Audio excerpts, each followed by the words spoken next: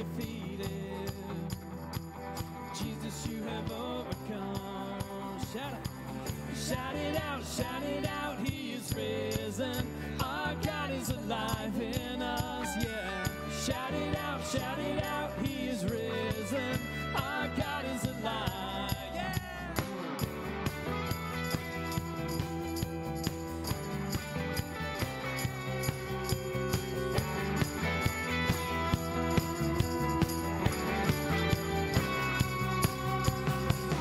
Never leave us. Your love is like the morning sun, shining down on us. Jesus, you have overcome. You will never leave us. Love is like the morning sun, shining down on us. Jesus, you have overcome. Yeah, come on. Shout it out, he is risen. Our God is alive in us, yeah. Shout it out, he is risen. Our God is alive. Shout it out, he is risen. Our God is alive in us, yeah. Shout it out, he is risen. Our God is alive. Now everybody dance till your kingdom come. Everybody shout till the walls fall down. We will never stop, 'cause we are free, yeah. Everybody dance till your kingdom come. Everybody shout till the walls fall down. And we will never stop, 'cause we are free, yeah. Shout it out, he is risen. Our God is alive in us. Shout it out, he is risen. Our God is alive. Shout it out, he is risen. Our God is alive in us, yeah. Shout it out, he is risen. Our God is alive. Now everybody dance till your kingdom comes. Everybody shout till the walls fall down. But we will never stop, 'cause we are free, yeah. Everybody dance till the kingdom comes. Everybody shout till the walls fall down. We will never stop, 'cause we are free, yeah.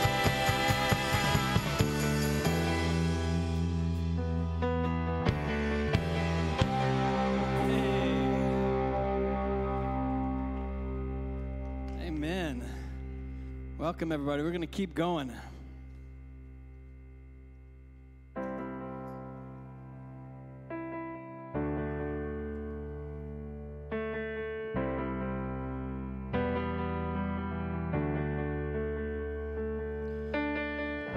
The reign of darkness now has ended in the kingdom of light, in the kingdom of light. Forever under your dominion. You're the king of my life. You're the king of my life, yeah. You reign above it all. You reign above it all. Over the universe and over every heart, there is no higher name. Jesus, you reign above it all. On the cross, the work is finished. God, you poured out your life just to give us new life. From the lips of the forgiven, hear an anthem arise. 'Cause Jesus, you're alive. Oh, you reign above it all. You reign above it all.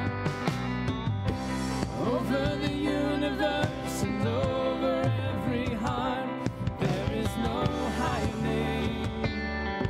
Jesus, you reign above it all.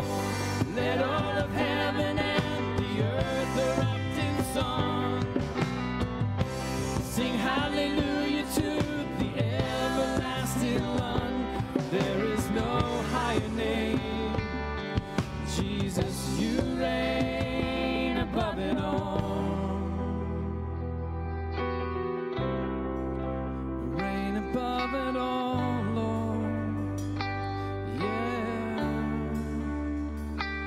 You sent the darkness running out of an empty grave, seated alone in glory, enthroned on the highest praise. You sent the darkness running out of an empty grave, now seated alone in glory, enthroned on the highest praise. You sent the darkness running out of an empty grave. That's right. Now seated alone in glory, enthroned on the highest praise. Yeah, you sent the darkness running out of an empty grave, seated alone in glory, enthroned on the highest praise. Yeah. You reign above it all. You reign above it all. Over the universe and over every heart, and there is no higher name. Jesus, you reign above it all. Let all of heaven and the earth erupt in song. Sing hallelujah to the everlasting one. There is no higher name. Jesus, you reign above it all.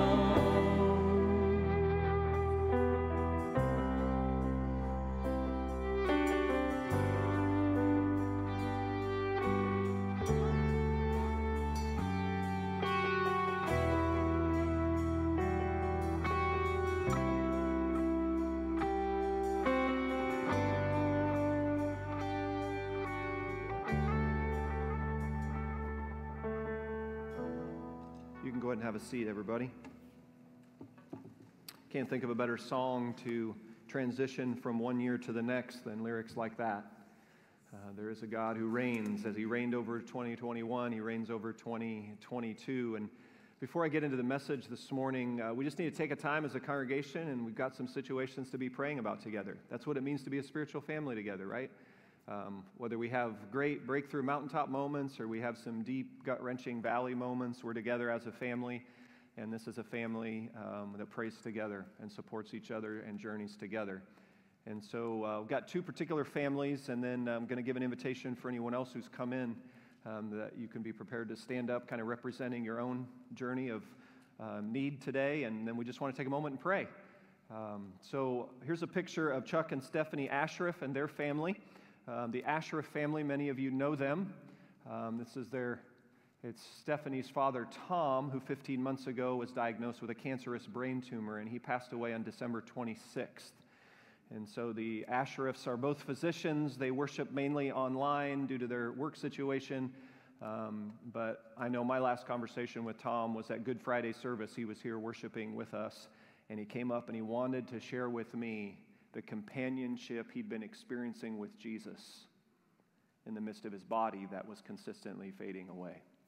And so he had a deeply rooted faith in Christ. The Ashra family were able to be with them. Stephanie was able to have some really meaningful time, she said, just a couple of days before he passed. She was grateful for that. But Chuck and Stephanie, I know you're online this morning. We're thinking of you. We're praying for you. We stand with you and your mom, Pam, during these really difficult times, and we rejoice that the next time you see your dad, he is going to be completely whole. There will be no cancerous tumor marking his physical body. Amen to that, huh?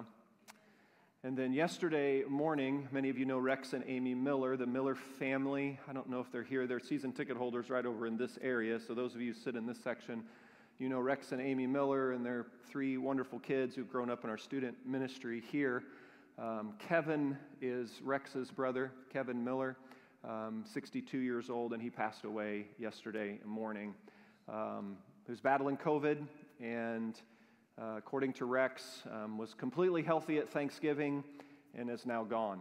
And so the suddenness, the grief, the loss, the unexpected for him, for his sister, and for his parents. So Rex, Amy, Miller family, we're praying for you. We stand with you, and especially in just the unexpected nature of it all. Certainly during these times that we've been living in, we recognize every single day is a gift, and we're never guaranteed the next day.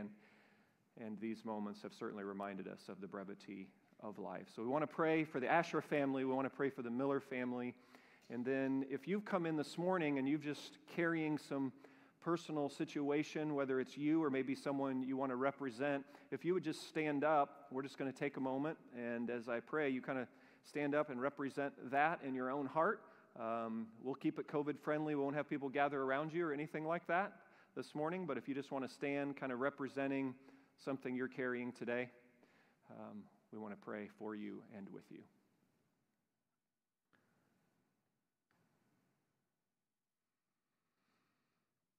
Those of you who are still seated as those who are standing, if you just kind of glance around, I think it's important as a community to recognize who is standing, and perhaps if you have a moment following service, you could greet them, extend your prayers and encouragement to them. All right, let's pray together. Father, I think of Psalm 55. When I think of the Asherifs, I think of the Millers, I think of these folks who are standing. Psalm 55 says, "Cast your cares on the Lord, and He will sustain you."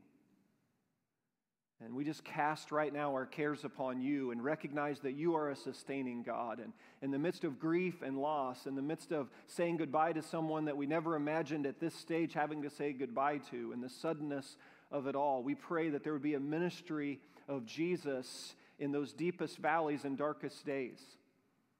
For Stephanie Asherif and what she's experienced with her dad, thank you that Tom knows you. Thank you for the legacy of faith that he has left. And thank you for his testimony of companionship in his darkest days.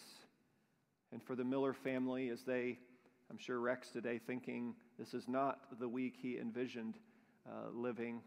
Thank you for every memory he has with his brother. And we lay at your feet the grand mystery of why such a young man at such a stage of life. And so we pray for Rex and Amy, for his parents, for his sister. We lift them up to you. Cover them, shower your peace and grace and mercy upon them. And then for those standing, we just by name now, you just take them, just lift up the circumstance, the situation. Thank you, you're a prayer hearing, prayer answering God. Thank you that we can bring all of these things before you and know that you hear our cries for help. When Psalm 5 says, "Oh Lord, consider our sighing." And so we just collectively sigh together at the weightiness of these circumstances. And we say, Jesus, hear our cry for help. Be our strength, be our hope, and be our healing. We pray in Jesus' name. Amen. Thank you. You may be seated. Well, on your way in, you should have received a message note sheet. You can pull that out there, and you can follow along in the message notes that way. We're beginning a new series today entitled Reawakening to Jesus. Reawakening to Jesus. So I'm going to test this first Sunday of the year. I'm going to give you a little history tour. Are you ready? I'm feeling confident in how rested and refreshed you are from your holiday week that you can engage with me, starting in the year 1740, right? So here's a key year in the history of our nation spiritually. We're going to do a little spiritual history of our country for a few minutes. 1740, key figure is Jonathan Edwards. There's a picture of Jonathan Edwards. He was a pastor preaching in Northampton, Massachusetts. And Edwards was burdened with his congregation about the following. He felt that there was a movement within his people of them pursuing wealth and the pursuit of money and the desire to get rich. He saw in their hearts a desire for material things that was outpacing what he saw in their desire for Christ. And he was burdened about it. And so he began to preach into that. And he decided he's going to call the body together for a time of fasting and prayer. 1740, Northampton, Massachusetts. Let's get together. Let's pray. Let's fast. He kept preaching the word. He kept calling his people to prayer. And simultaneously, a man named George Whitefield from England arrived on the shores of Massachusetts. Here's a picture of George Whitefield. He started hosting, Whitefield did. He was an evangelist, He started hosting a new phenomena for America at that time, outdoor worship gatherings. He was literally crucified for doing this. Like classically, right, in church circles, when you kind of stretch out into a new method, all kinds of comments about it. Whitefield was pushing into new methods, and he was gathering people together in outdoor venues. And all of a sudden, hundreds turned into thousands. The largest gathering Whitefield had in 1740, in the fall of 1740, 23,000 people came together. You got to understand, way before anything like these microphones and amplified sound. So you go, how in the world 23,000 people hearing? He stood downwind, and they said he had a set of lungs on him that could project. Could you imagine? It said 23,000 could hear very clearly the proclamation of the gospel that Whitefield was giving. They said during the fall of 1740, he preached, hear this, 175 sermons in 75 days. I have no earthly idea how in the world that happened. 175 and 75, you do the math. That's a lot of preaching. One Sunday in the fall of 1740, Whitefield started preaching, and he didn't stop for 7 hours. Oh, wait a minute. Hey, come on now. 7 hours. It said, like, you go to those concerts, right? And the band finishes and they walk off the stage, and what does everyone do? Well, today they get their phones out and turn their lights on, but, right, we're cheering for an encore. We're like, I want more. We want more. And the band comes out and keeps playing.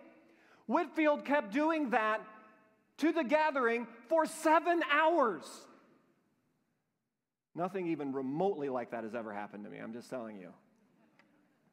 Like at the end of a 30 to 40 minutes, like Whitefield, they're like, no, we want more. We're not done. Give us more. You can't be done yet. Preach it, Pastor. Keep going, Pastor. So this is the setting in the fall of 1740. It was said in New England, that whole general geographic area of our country, Massachusetts and the surrounding area, between 1740 and 1742, here's what it said. 80% of the population personally heard George Whitefield preach to them in person. 80%. Can you fathom that? George Whitefield became known as the first American celebrity. Well, Benjamin Franklin was alive at the same time. He was in his early 30s. Ben Franklin, not known as an overly religious person, but he started writing like news reports about this like spiritual awakening, about this religious fervor that was sparking up. He started writing about Whitefield's gatherings. And here in 1741, here's what Ben Franklin wrote. Quote, from being thoughtless or indifferent about religion, hear this, it seemed as if all the world were growing religious, so that no one could walk through the town in an evening without hearing psalms sung in different families of every street. End quote. How about that? It seemed as if the whole world were growing religious. Would there be a little different commentary in 2021 at the moment? So historians mark 1740 to 1742, and here's the label they place on that era of our nation's history: the first great spiritual awakening in America. 1740 to 1742. Fast forward 60 years. We're now in the early 1800s. And another wave of spiritual awakening starts to begin, primarily in the New York City area. There's like, in the 1800s, there's this early wave in the early 1800s, and then there's a bigger wave started around 1857. Two key figures in 1857 in the city of New York: Charles Finney and Jeremiah Lanphier. So here's a picture of Jeremiah Lanphier. He was a businessman, not a clergy member, not a revivalist, not a preacher. He was a businessman who had come to Christ, and he was burdened about his fellow businessmen finding this Christ that he had found and tasting this grace. And so he decided to get together whatever other businessmen wanted to meet together at noon during the week. Yeah, during the day, during the week in New York City, they met at this little church, North Dutch Church. There's a picture of North Dutch Church on Fulton Street in New York City. Jeremiah Lamphere, in the fall, in September of 1857, he gets together at 12 noon on a weekday, and 6 other business guys show up. Businessmen. They take their lunch hour, and they get together, and they pray in this church. And a few weeks goes by, October 1857, the great financial crisis in New York City hits. This is when the banks start collapsing, and this is when the railroads start going bankrupt. This is when the slavery question in our country really gets pressed to the surface. It looks like it's all headed towards civil war. It's like America was unraveling in every part of its, like at the seams. America was just coming unravel on the brink of total collapse. Well, in the midst of that kind of financial crisis and the social economic crisis and all the other crises that were going on, so this group of businessmen just kept praying. More and more people kept coming. More and more people kept coming. And by the end of October 1857, 10,000 businessmen and businesswomen were gathering at the noon hour in New York City to pray. 10,000. Obviously, that little church couldn't hold it. It spilled out into all these other churches, started hosting noonday prayer meetings. And then that rippled out across 6 months. It went out to other cities, Philadelphia, Boston, Chicago, Cleveland, Cincinnati, Indianapolis, began to host noonday prayer meetings led by the business community. It's like the clergy and the churches just became the host, but the real spiritual leadership was provided by the lay people. And they were on their faces before God. One man shows up at a prayer meeting in Boston, Massachusetts, and he says this. He says, quote, he stands up at a prayer meeting in Boston, Massachusetts at a noon hour. He's a business guy. He says, "I'm from Omaha in Nebraska. On my journey east, I have found a continuous prayer meeting all the way. We call it the 2,000-mile prayer meeting." This is 1857. 2,000-mile prayer meeting. Here's a little sign that they had at their prayer meetings. I thought this was really poignant. So when you were to show up at these noon prayer meetings, sort of said, prayers and exhortations not to exceed 5 minutes in order to give all an opportunity. Not more than 2 consecutive prayers or exhortations. No controverted points discussed. Seemed pretty poignant for today, huh? That was their focus. They're like, we're going to get together and pray, and we're going to give everybody an opportunity to pray. Now, listen, if you had hundreds and thousands of people coming together, and they generally kept it pretty tight, 12 to 1. And they said at its peak, if you were to show up in Wall Street, 1857, 1858 at noon hour, you weren't going to get any business done at noon because all the leaders were in the church praying. I wonder what that would look like at Wall Street today. Conservative estimates say between 1857 and 1860, 500,000 Americans came to Christ. 500,000. And in this book, When the Fire Fell, George Davis, here's a picture of the book, and here's a quote I'm going to read from it. I commend this little book to you. It's a little pamphlet, not long, easy read, a great summary of the great revivals that have happened in our world.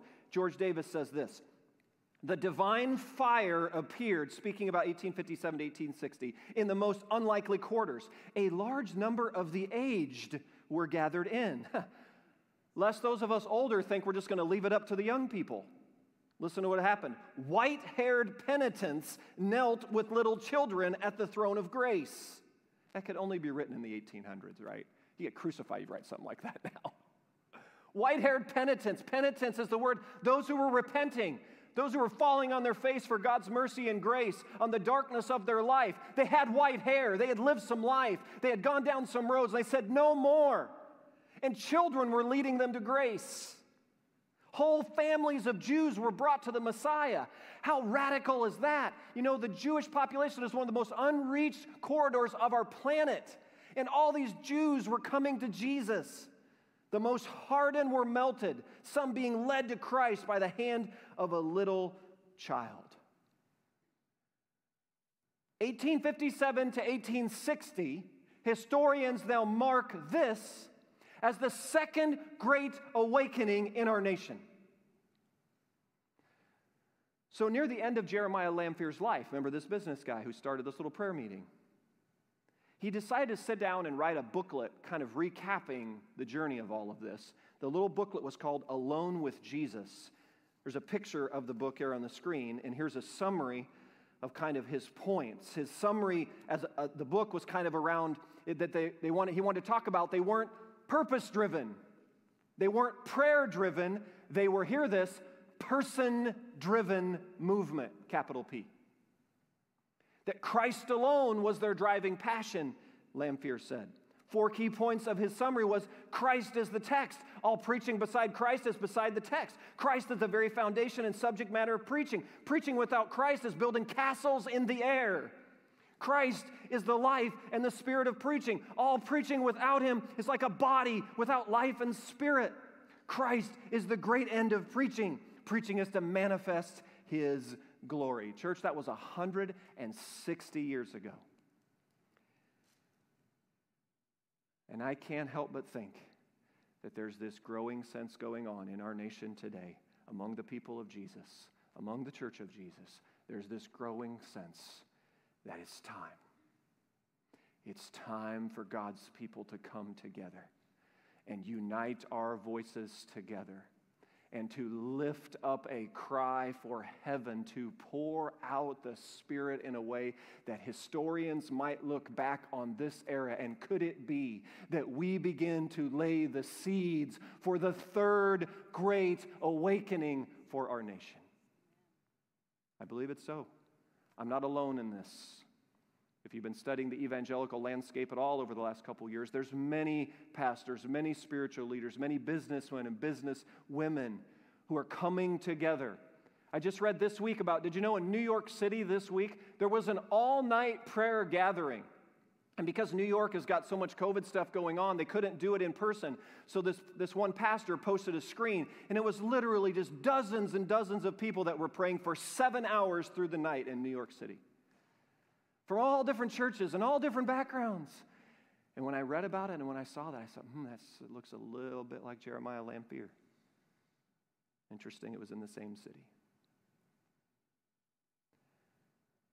And so I give all that to you as a backdrop to this. As we step into 2022, here's what we're going to be doing as a church. We're uniting with several hundred, conservatively, probably 1,000 plus, other Christian and Missionary Alliance churches in the United States. We're uniting together for the next 40 days, and we're going to put this together. It's a 40-day prayer focus, but it's not prayer-driven, as important as prayer is to be driven.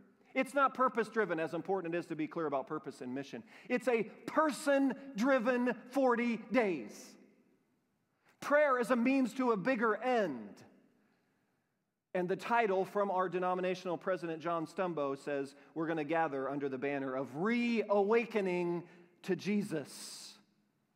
That the heart and desire of these 40 days would that the person and glory and majesty and wonder of all that God is for us in Jesus would just get bigger and bigger in all of our hearts. Let it be so, oh God. That's what these 40 days are about. And church, could it be?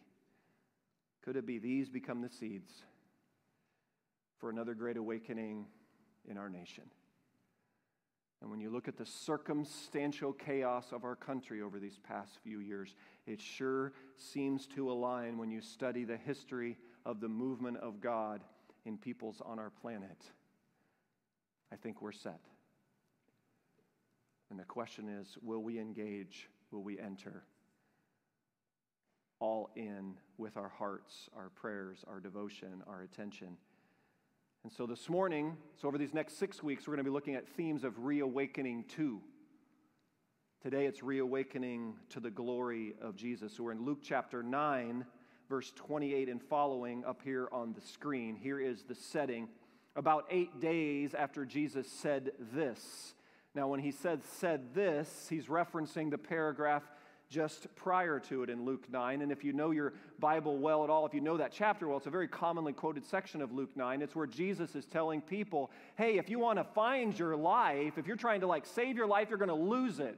You know, to really find it, you're going to have to give it away. And actually, you can actually go through life and you can achieve a whole bunch of stuff and forfeit your very soul. It's that section. He's talking about how do you really find life versus lose it. So he takes Peter, John, and James with him up on a mountain to pray. And as he was praying, verse 29, the appearance of his face changed and his clothes became as bright as a flash of lightning. 2 men, Moses and Elijah, appeared in glorious splendor, talking with Jesus. They spoke about his departure, which he was about to bring to fulfillment at Jerusalem. Verse 32, Peter and his companions were very sleepy, underline that. When they became fully awake, underline that. They saw his glory, underline that. And the 2 men standing with him. So here's the context. It's Mount Hermon is where they believe they were making the trek up. If you've ever visited this part of the country, you know Mount Hermon is located at the intersection of where Israel and Jordan and Syria all meet today. It's where they all come together. Lebanon, Syria, and Israel, where they all meet today. And there's the Sea of Galilee in the foreground. So that's Mount Hermon, the snow cap. It said it was a conservative, 10 to 12 hour hike to get to the top of Mount Hermon. So Jesus is taking them on a long and strenuous 10 to 12 hour hike. And at the end of that, he calls a prayer meeting. How's that going to go?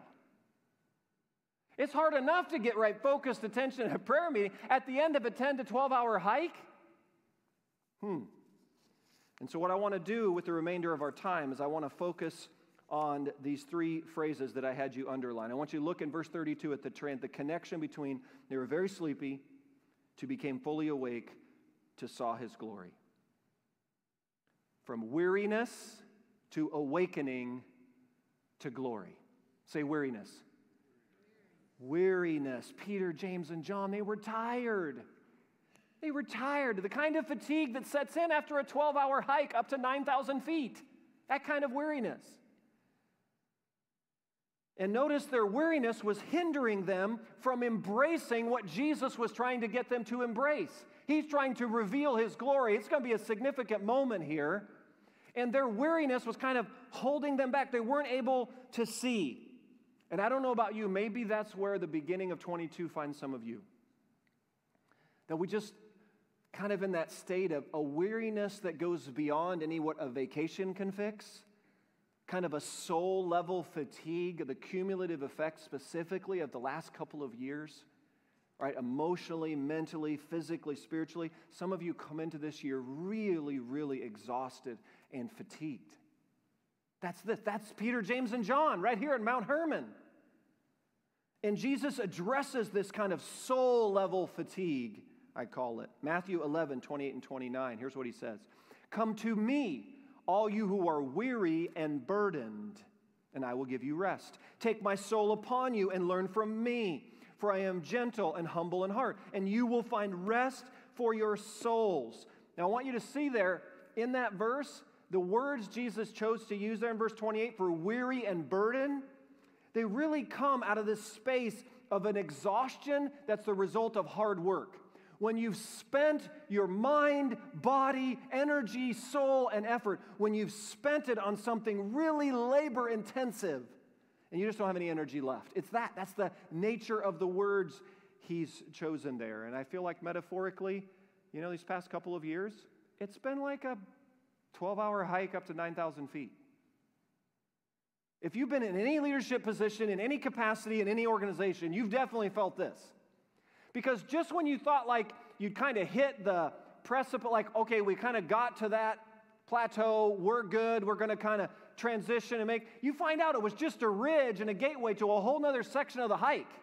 Have any of you been on those hikes? Some of you are like the crazy hikers in this congregation. Some of you take vacations, and you actually vacation in places where you go on like 12-mile hikes and call it recreation. I don't understand that, but okay. Some of you have been dropped off by airplanes where there's no civilization near you and no one coming for you for many days. And you hike and you hike.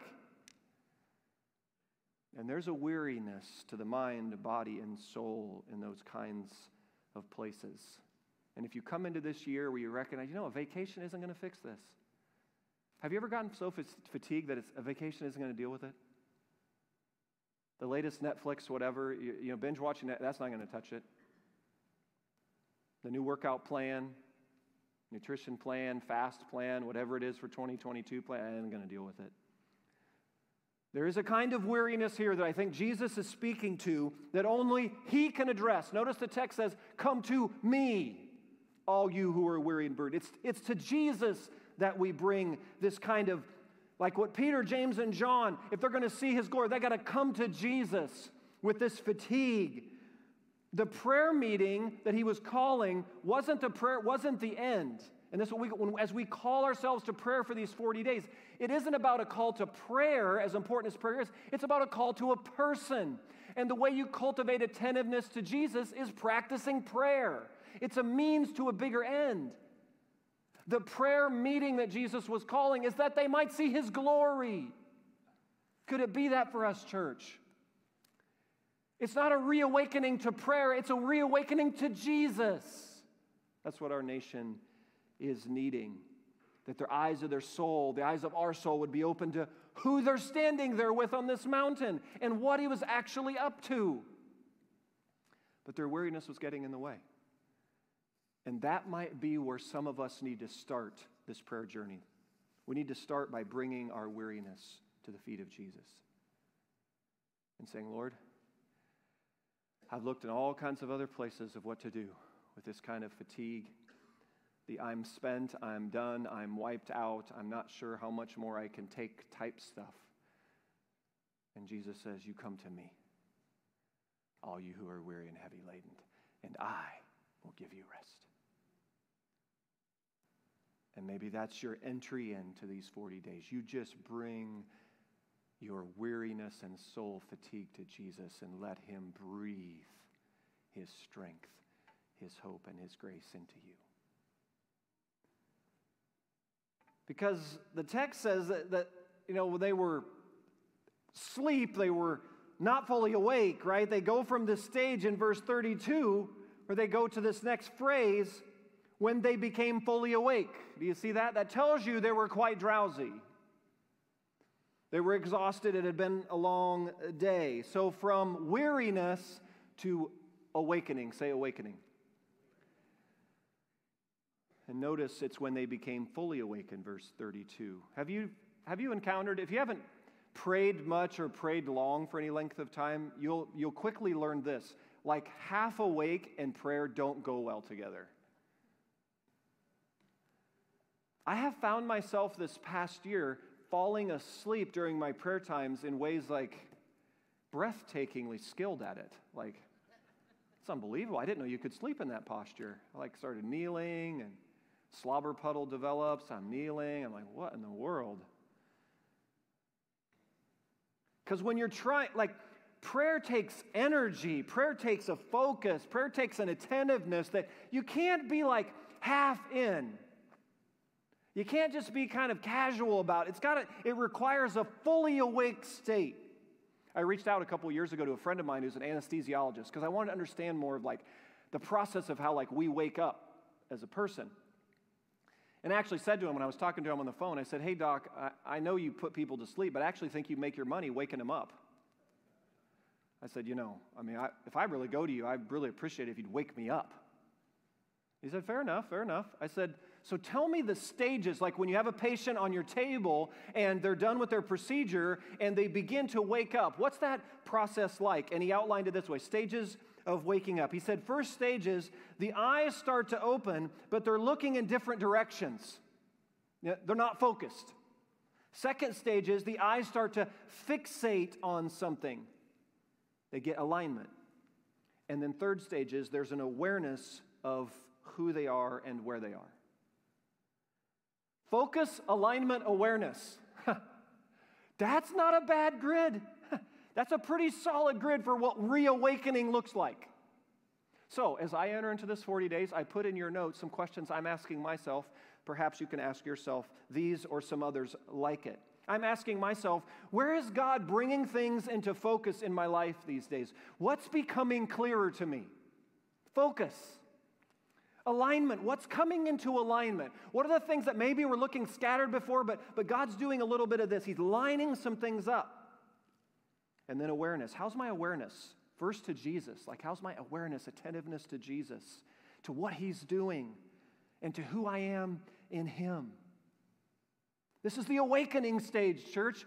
If we bring our weariness to Jesus, we'll find that Jesus can do some focus, alignment, and awareness with us to begin to open our eyes to see who He is, who's standing there with us on this Mount Hermon, and what He's about to do. I don't want to miss that, do you? I don't want to miss Jesus in 2022.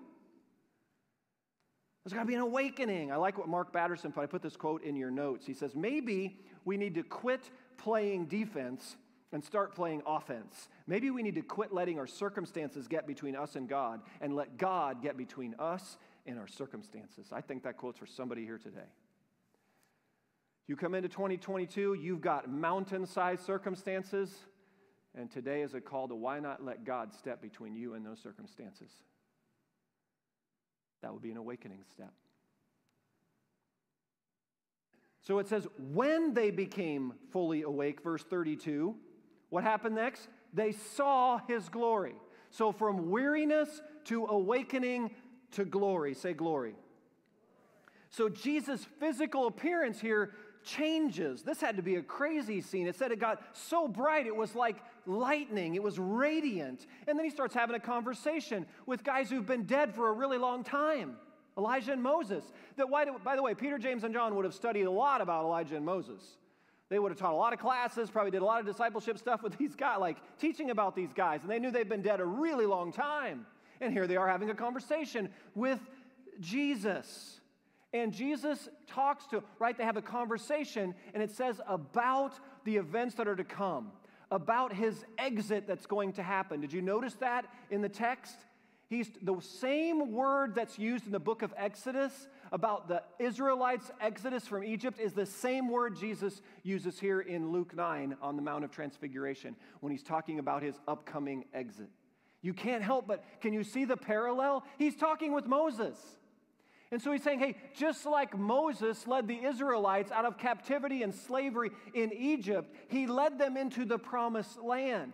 He's saying, hey, Peter, James, and John, you're about to witness me. You're about to watch 3 really gut-wrenchingly difficult days. You're going to go through Crucifixion Friday and Silent Saturday and Resurrection Sunday. You're going to be an eyewitness to that. And it's the same kind of exit. Like Moses led the Israelites out of Egypt, I'm leading all peoples out of the land of sin and death and darkness. I'm going to do it. Now, you got to give Peter, James, and John a little bit of, you got to give them that'd be a lot to process. That'd be a lot to take in. You can't do that half asleep. That's not one of those half asleep conversations with God that we're going to have, right? And Peter's response tells us how much on Struggle Street he is with this whole thing, because look at verse 33. Chapter 9, verse 33. As the men were leaving Jesus, here's Peter. Peter says to Jesus, Master, it is good for us to be here. Let us put up 3 shelters, one for you, one for Moses, one for Elijah. And I love how Luke inserts this little parentheses. Don't miss this little parentheses. What does he say? He did not know what he was saying. Oh, I love the Bible. Are you kidding me? How many times do I feel like in my own prayer life, how many times I feel like, maybe the Holy Spirit says, hey, Father, he doesn't know what he's saying. He doesn't know what he's saying. Have you ever thought about all the prayers you prayed that God didn't answer? And in the moment were so critically important that they be answered in your eyes and mine? And then years go by, and the little parenthesis that could be inserted in all those is, he didn't know what he was saying.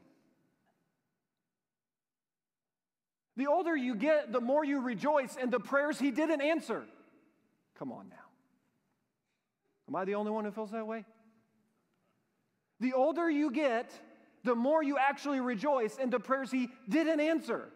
Because you recognize he was working on a plan and a circumstance situation you couldn't see. You were Peter, James, and John on the Mount of Transfiguration. He's revealing his glory. You're wanting to set up a tent and have a camp out, and Jesus is going to the cross.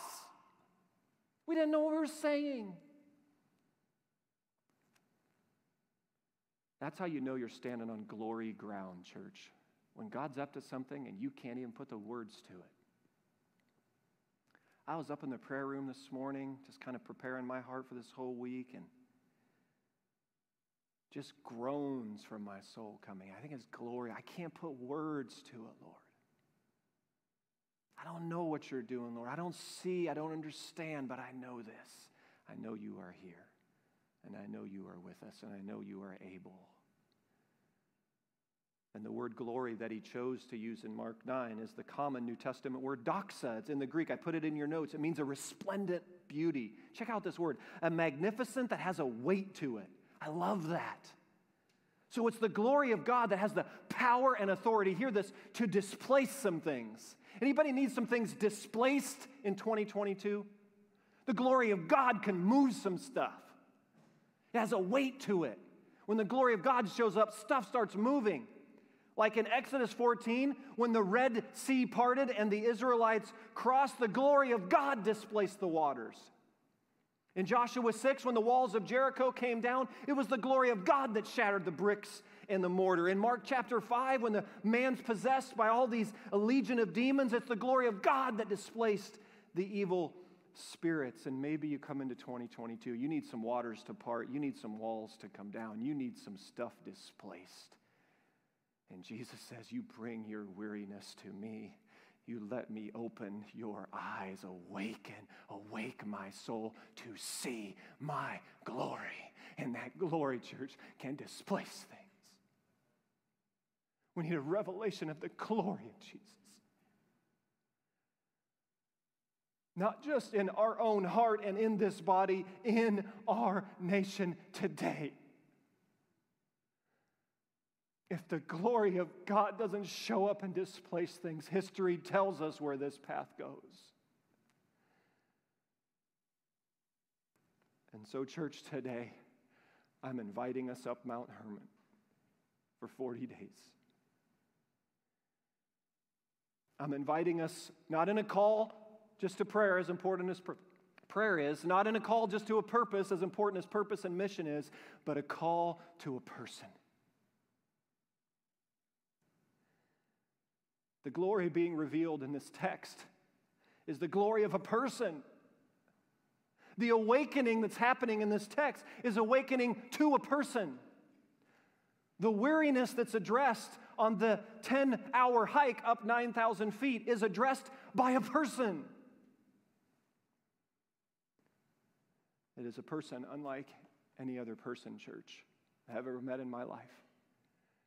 And listen, at the beginning of a new year, we all sit down, we reflect. It's a good thing to do, and to think about our priorities and to think about our plans, and we think about our relationships, and we think about the importance of, hey, we want to see this relationship grow and strengthen and deepen this year. That's a good thing to do. But as I was thinking about it this week, I said, Lord, of all the relationships that got to go deeper, you're in a category unto yourself.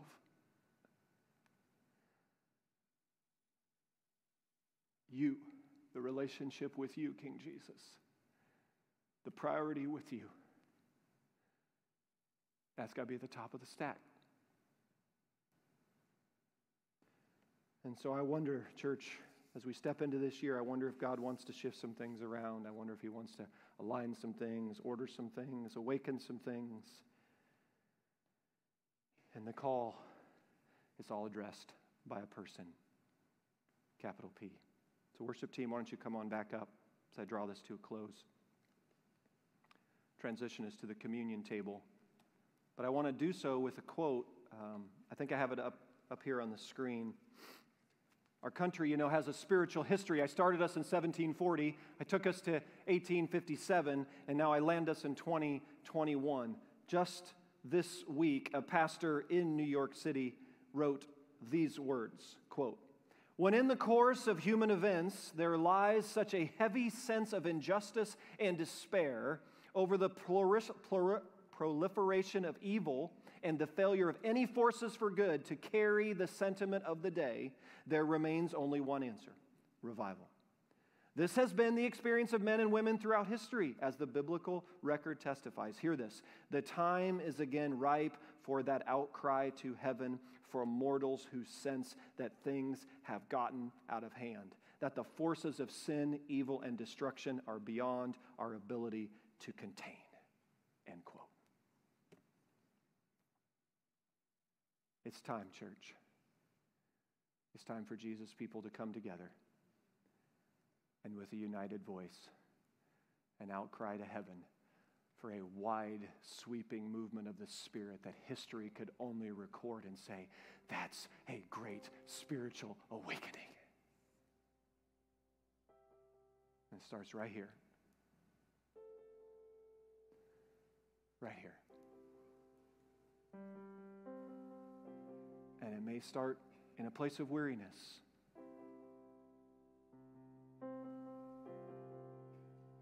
Or it may be, if you were honest, have been just like half asleep, drowsy, distracted. Might need to be awakening. It's got to stir some stuff up.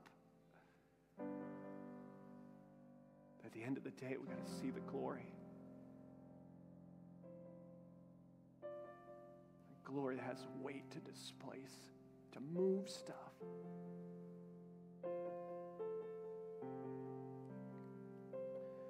And so, church, it's Communion Sunday, this first Sunday of the year. And these elements, they represent a person. A person whose body was broken for you, for me. A person whose blood was shed for you, for me. This is about a person. And so when we come to the table this morning and we take the elements, we do so in this posture of, Jesus, take me up Mount Hermon. Refresh, strengthen, awaken. I want to see your glory. Display some stuff, Lord. And you literally, the act of communion, you internalize. It's amazing, right? This with Jesus life. You actually, the body and the blood, you internalize. This is a Christ in you, you in Christ. This is that. And so maybe you're here this morning, you've never taken communion. And you can do that for the first time. The step is you just give your heart to Jesus. Communion is reserved. The table is set for those who are his children, who've made a decision. He's my Lord. He's my Savior. And this is an act of worship to that end. And so in just a moment, I'm going to lead us through a prayer. And you can pray and give your heart to Christ. And then you can take some elements. They're there at the back table. If you didn't get it on your way in a moment, you'll have some time to do that. There's some gluten-free options at the end of the table as well. You don't have to be a member here to take communion here. You're welcome as a part of the family of Jesus. And our prayer benches, just like every Sunday, but specific on Communion Sunday, they are open.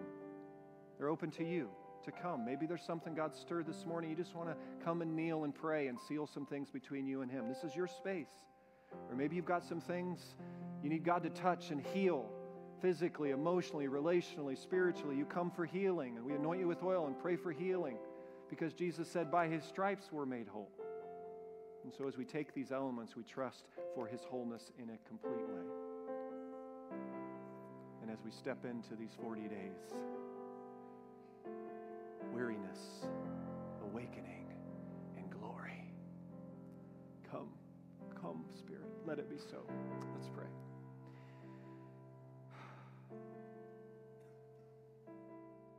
Jesus, thank you. Thank you that you're alive. We speak to a person, the resurrected Christ, here by your Spirit, listening. That we get to open up these texts that you've preserved to us, that talk about these stories that draw our hearts to you. And so maybe there's someone here, maybe this morning, the first time, you're just having some clarity that you've never given your heart to Christ and become a Christian. Maybe you've known about Jesus stuff, but today it's got to get personal. And you can just in the quietness of your heart right now and say, Jesus, I give my life to you. Save me. I recognize I've been distracted. I've been caught up in all kinds of things. I've been going down all kinds of roads, but I come to you. And I declare you my Savior and my Lord right now.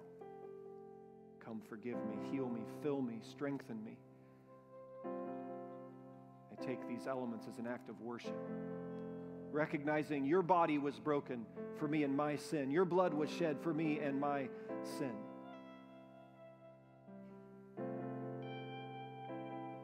God, would you just collectively, we offer collectively these 40 days to you, and we simply say, have your way. Have your way.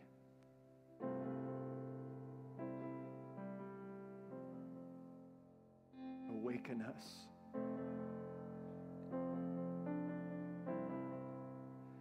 That it might ripple out to a nation that needs the glory of Jesus to display some stuff. Make it so, we pray, in Jesus' name. Amen. So as the team leads through this song, you're welcome to take the elements. And if you want to gather together in your groups of family or friends, you're welcome to do that and come kneel and pray here. Just kind of your space. Use it as you wish.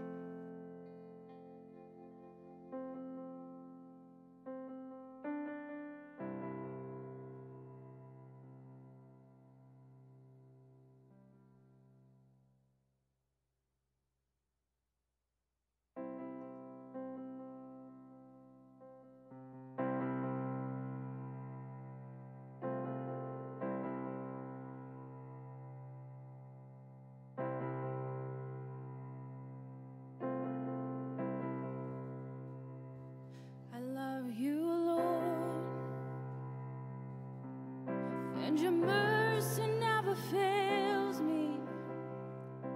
All my days I've been held in your hands. From the moment that I wake up till I lay my head, I will sing of the goodness of God. All my life you have been faithful. All my life you have been so, so good.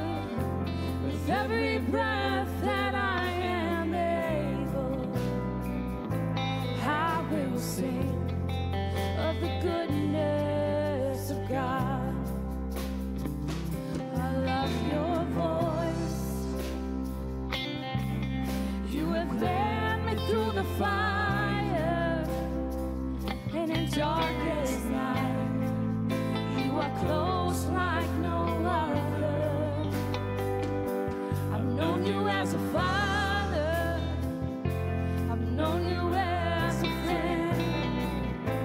I have lived in the goodness of God. All my life you have been faithful. All my life you have been so, so good. Yeah. With every breath that I am able, I will sing of the goodness of God. Your goodness is running after, it's running after me. Yeah. Your goodness is running after, it's running after me. With my life laid down and surrendered now, I give you everything. Your goodness is running after, it's running after me. Your goodness is running after, it's running after me. Your goodness is running after, it's running after me. With my life laid down, I'm surrendered now. I give you everything. Your goodness is running after, it's running after me.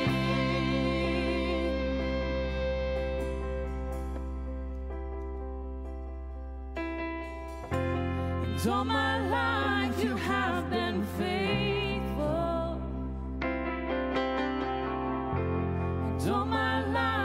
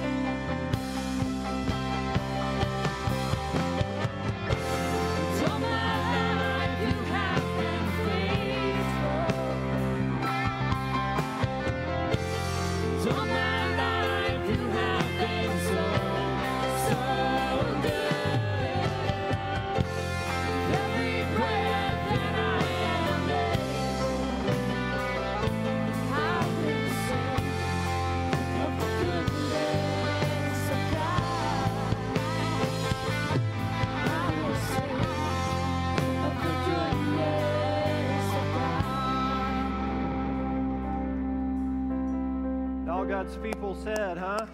Come on. Have a seat for a moment. I want to draw your attention to a way we've seen the goodness of God as a body collectively. And I want to do that through drawing your attention to all of the monies that have been entrusted to Jesus' work through Eagle Church, through your generosity and gifts. Here's a year-end financial update. 2021 giving as of the end of the year, $1.514 million, exceeding our budget of $1.5 million. Church, are you kidding me? In light of the year that we've had together too, if you're kind of newer to the Eagle family, we've had a couple of pastors who've exited this year, and we've had some core families who've exited along with that, and it's just been, and it's COVID realities, and people are asking me all the time, where's this family or that family, and the same answer I give, I don't know, try to reach out, you don't know where some people are, all the comings and goings, all the transitions, all the unique circumstances, and how good is God to take that kind of a year. And I thought of Psalm 115 that said, "Not to us, O Lord, not to us, but to your name be the glory because of your love and faithfulness." God has been faithful. He's carried us along as a church. For 28, going 29, almost 30 years now. And God's the one, right? And then you as a body, the way you have stewarded what God's entrusted you with. I shouldn't, I guess, after 28 or so years of doing this year-end thing, I shouldn't be as surprised as I am, but just so grateful, just the way that you stewarded what He's entrusted to you. And I commend our staff and our elders who've led so well in such unique circumstances, and then you as a body who you've just continued to pour out generously your first fruits of what He's given you. And our commitment to you as a church is we want to steward every single dollar. Every dollar matters, and it's stewarded for what we've been talking about this morning, for Jesus' work and mission in this world, that we really believe in the person of Jesus is the greatest gift that we could offer anyone in this world. And so we will do our best to steward it to that end. And so thank you. Thank you for your generosity. That's like a short little summary of what you're going to receive, a little more full and complete update at our congregational meeting in a few weeks. But I just wanted you to rejoice in it in an offering moment as we talk about giving our tithes and offering every Sunday. And what most of you have been doing electronically. Thank you for super helpful for consistency. But if you still want to bring in your physical gifts, that's what the offering boxes in the back are for. And it's an act of worship. We integrate it into our worship service because the Bible it's really clear, like the people of God, when you're in relationship with God, you bring an offering to Him. Like this is how it works.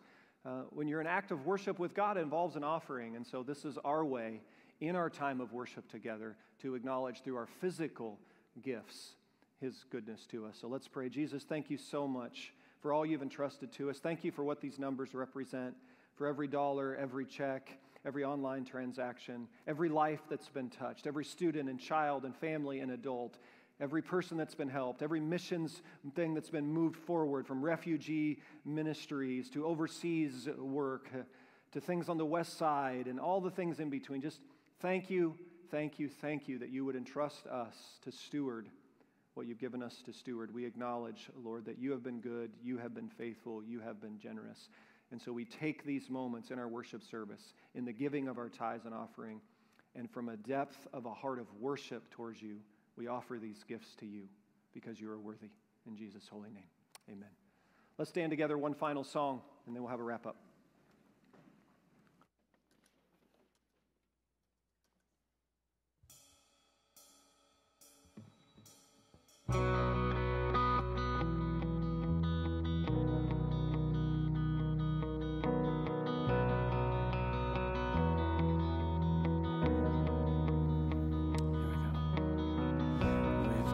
To join the song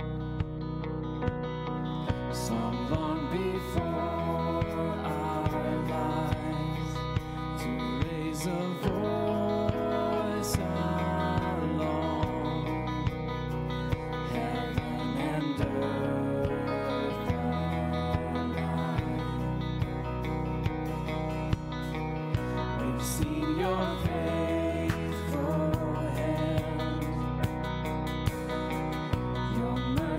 without end, a King who blesses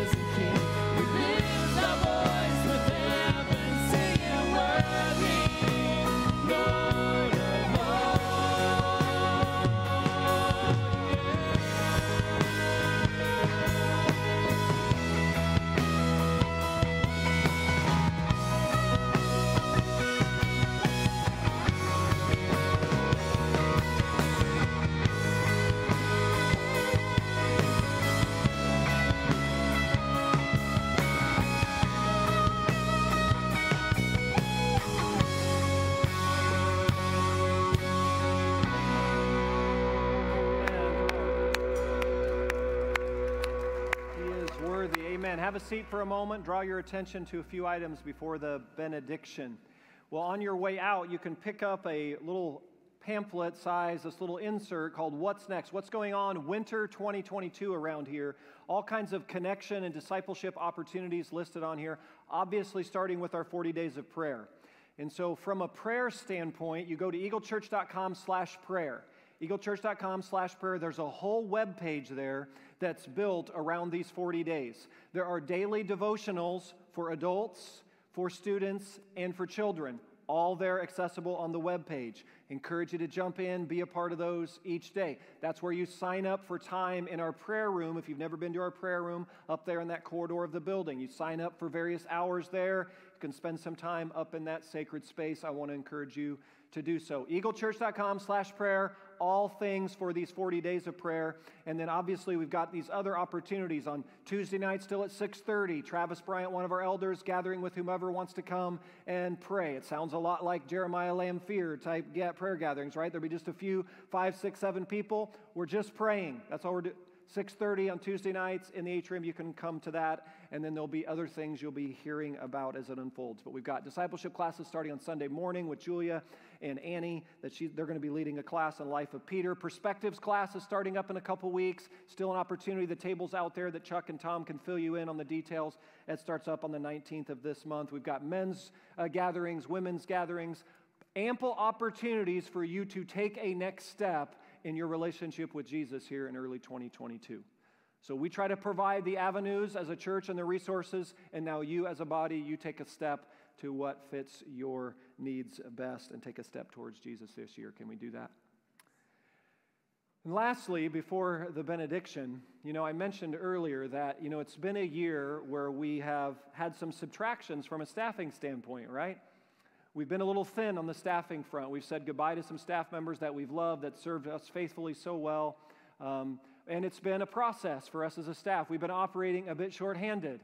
And I thank so much. I thank our staff and our elders team and so many of you as lay leaders. Like, our whole worship ministry has primarily been carried along for the last several months by lay leadership, by these kinds of folks who rise early and stay up late and learn music and all the things in between. I mean, our entire Christmas Eve experience was primarily carried out by all of you. There's been very few staff hands available to carry out what in the past we've been able to carry out. So I say all that to say this. It is with great joy that I announce to you that we have made a next hire here at Eagle Church, and I want to introduce you to our newest member of our pastoral staff. His name is Ted Harris. Let's give it up for Ted and Sarah Harris. So Ted and Sarah Harris and their 3 wonderful children. I've known Ted for over 25 years. So Ted comes with a wealth of pastoral experience, 33 years of pastoring in the Christian Missionary Alliance. Just a wonderful man of God, deeply loves the Lord, loves his family, loves God's word, and has served so faithfully. I've admired Ted for so many years. We've been in the same district for a lot of years. That's why I've known him for so many. He's currently lead pastor at Muncie Alliance Church in Muncie, Indiana. So about right now, Muncie Alliance Church is learning that their lead pastor is exiting and joining us. So we can be praying for Muncie Alliance Church because they're a very beloved pastoral family. I approached Ted Harris a few months ago with this statement. I said, hey, Ted, we were at a pastor's gathering together. I said, hey, Ted, I'm looking for you. I'm looking for someone like you to join our staff. And he's super networked. So I was like, can you network me to anyone who's like you? Experience. I kind of went through the details of what I admire about his character and his leadership. And a couple weeks goes by and my phone rings and it's Ted. And Ted said, hey, were you serious about you still looking for someone like me? He said, would you be interested in talking to me? I said, yeah, Ted. And that started the conversation, which then involved a call to our boss, our district superintendent, Bob Petty, because our joy is his problem at this point. You follow me? So as you might imagine, it's a challenging time to try to find experienced pastors and place them in churches. We have massive numbers of churches with open pastoral positions because there aren't as many qualified and trained and mature pastoral candidates available like there used to be. It's sort of the realities and challenges of these days. So Muncie Alliance, we need to be praying for them as they enter into a pastoral search.